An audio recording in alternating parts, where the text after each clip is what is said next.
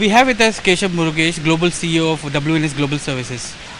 Keshav, this is one of the biggest transformation which is going to happen for your industry, because the biggest disruption is happening at your industry level, right? As digitization comes in, the BPO industry is itself at risk. What do you have to say about that? Actually, we are not at any risk, and this is a question that I've been asked for at least 2 years now. I must say that at this point in time, I must give a lot of comfort around the fact that the BPM industry is the one industry that has transformed itself, frankly not over the past 2 years, but over the past 5 years, in terms of co-opting all these models, the so-called disruptive models that you speak about, social, mobile, analytics, cloud, artificial intelligence, robotics, process automation, into our business models, as a result of which we continue to grow extremely well. We continue to drive, lots of, potential with our clients. Our strategic messages are resonating well. We have moved up the value stream. The only thing that's happening is we are now driving non-linear models of growth. So, for example, at WNS, we have actually for the past 2 quarters upped our guidance, both top line and bottom line. So, at this point in time, we have gone to the market with a guidance of 11.5% constant currency, for the full year. But our headcount may not grow at the same pace. Our headcount will probably grow at 7 or 8%. That's all that is being seen as a result of some of these disruptive trends. What they're actually doing is enabling us to leverage automation and these models at the lowest end of the value chain and really take out repetitive tasks that human beings do and replace them with software scripts. So what percentage of your organization or the revenues will that be? So the beauty is, if you look at it, of the entire revenue that we have, we're constantly enhancing the value of our organization and our business mix. So it's very difficult for me to answer that question, because we're all the time infusing technology into our business model. And the reason, again, for doing that is because we need to deliver 4 to 5% of productivity each year. And like I said, we are growing at 11.5%, which means I'm actually growing at 16.5% to announce 11.5%. To deliver that 5%, we are required to do all of these things. So, and that's the reason why you probably are noticing there is no negative messaging coming on the BPM industry at this point in time. We don't leverage H1B visas. We have actually co-opted all these models into our business model, and we are in a very comfortable position at this point in time in terms of our growth rates as well as the future momentum. So what about the employee hiring part of it? At some point of time, the BPO industry was the job creator for the industry, right? I mean, anyone who graduated from this college would land up in a BPO. Today, it's more about skill, person having AI, knowledge of AI, automation, digitalization, all those things are required. Are you getting that kind of skills, or you're skilling your existing workforce to ensure that you are able to take up the high-end job and thereby higher margins? So that's an excellent question, and I must first of all give you comfort that in my role as the chairman of Nasscom's BPM Council, I am very focused on making sure that every kind of business process management area that India is good at, we are developing. Whether it is the contact center area, moving to more customer interaction services, processes, the domain-based processes, finance and accounting, analytics. All of this together is really part of my domain, and I'm driving growth in every one of these areas. And I'm really happy to say that actually growth is happening very well to India's BPM industry as a result. One. Second thing is, because of the change in the business model and the expectations of clients, the fact that we have all moved to more digital models and much more smarter solution sets for our clients, we have actually, I would say, expanded the shores of India beyond India.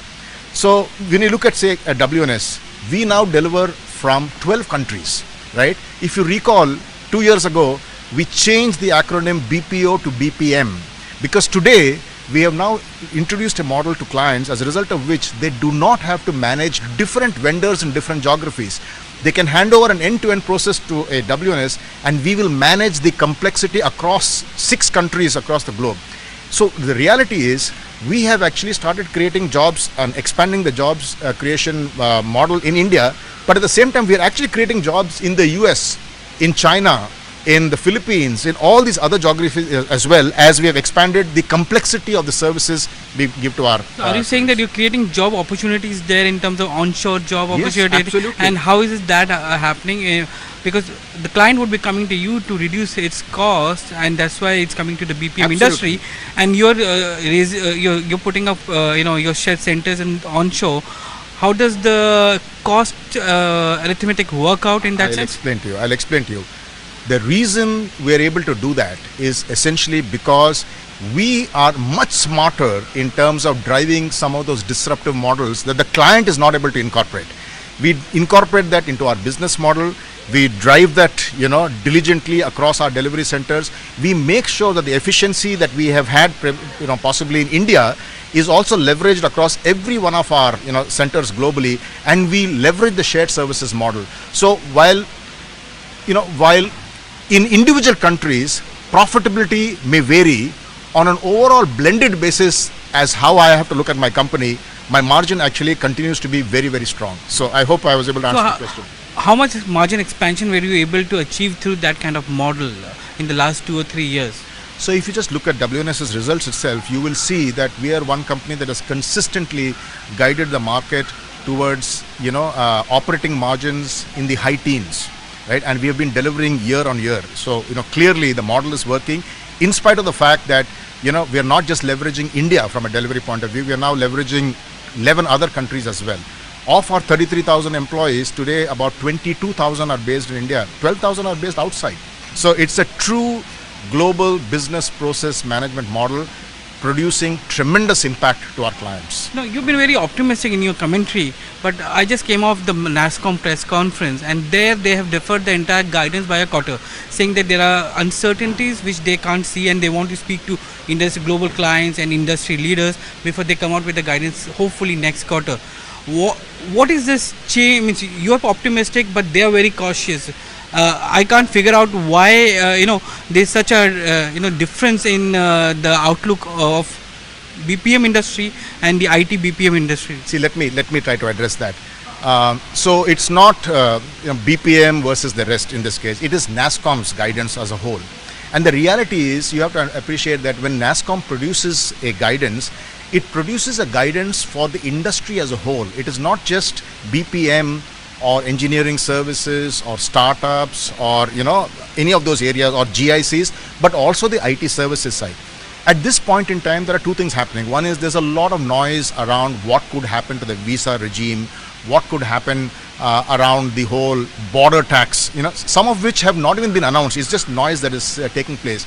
So I think all that Nasscom is doing is saying that, while we have a good sense of where we are likely to be, let's wait for one more quarter while some of these things play out before, and for companies to actually announce not only their year-end revenues but also their guidance for the next year and incorporate them into a firmer guidance. That's all that is being done. But you are from the BPM industry, and BPM industry is fairly insulated from those global headwinds because of the kind of model which you guys are doing it. What is the kind of growth rate for BPM industry in India, and are we looking at 10 to 12%, or are we looking at sub 10% growth for BPM industry? Look, I must again say, Nasscom produces one number across all our councils. So it would not be right for me to try and take a pick of, I'm talking about your industry. For our industry. Yeah. But I will tell you, WNS as a company, I already said, we have guided the market towards 11.5% growth rate for fiscal 2017, right? And that is higher than fiscal 2017, March 2017 end? Yeah, March 2017. What about 17-18? We'll give that guidance next quarter, when we actually go to the market with our year-end results. And it would be still double-digit growth rate, which you can foresee as of now? I am confident at this point in time that there is no reason why we should not be delivering double-digit constant currency growth rates. What another thing about is the direct jobs growth rate, which the BPM industry has been known for. Are you seeing contraction in the direct job growth happening in the BPM industry as we take up more, machine learning, automation coming up? No, actually, what is again, we must go back to the market penetration levels for BPM. You yourself said I sound quite positive and bullish. We are all very positive about the prognosis for our industry in the medium term, because we still believe that the demand trends are showing nascency. and still showing that the industry is underpenetrated. Because when I sign new contracts with new clients these days, sometimes it's shocking to see that some of these companies, who have tied up for the first time, are actually 100-year-old companies, right? Which means there is still potential for bringing new clients into this industry. That's one. At the same time, the complexity of services that we are offering to clients is dramatically changing. So against very low-end kind of services that we were offering, all of us have kept moving up the value chain. Some of us have moved significantly up the value chain and are delivering across the globe, So we are driving non-linear models of growth, right?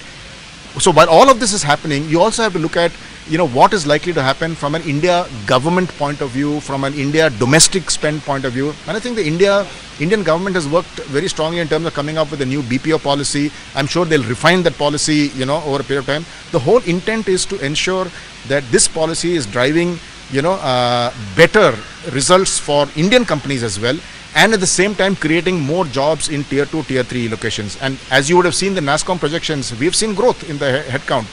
Not at 8.6. So I think it was 8.6% was the growth projected, I think, for revenue, and but the headcount is about 5% or something like that. So that's what is happening with the industry, right? But what will be needed will be better skills, smarter people who understand business domains better, who understand automation better, and that's the maturing of the industry. So finally, give me a sense of what is the kind of headwind you're seeing for your industry. I know it's a headwind for IT services, and if you can give me an idea of where is the headwind coming in for industry, which can force you to look at a guidance less than 11.5% for the next fiscal.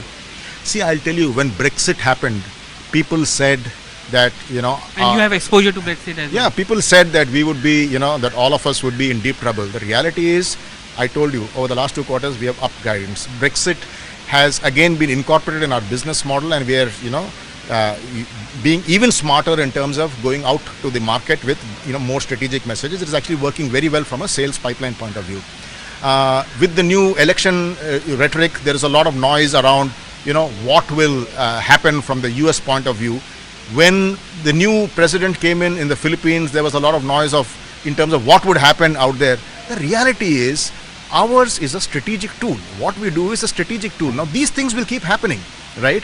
We have to continue to stay relevant and continue to give strategic messages and give value to our clients, and we will continue to grow. So from my point of view, I think whatever is in our control, we will manage elegantly. What is not in our control, I really don't know, what will happen. If clients say we're not going to outsource, that is something we'll have to face at that point in time. But I don't see that as an issue. Clearly, Keshav, the entire industry is in a transition phase in terms of transformation and in terms of how the new business models come in. Thank you very much for joining us on Bloomberg. Thank you so much. Thank you. Thank you.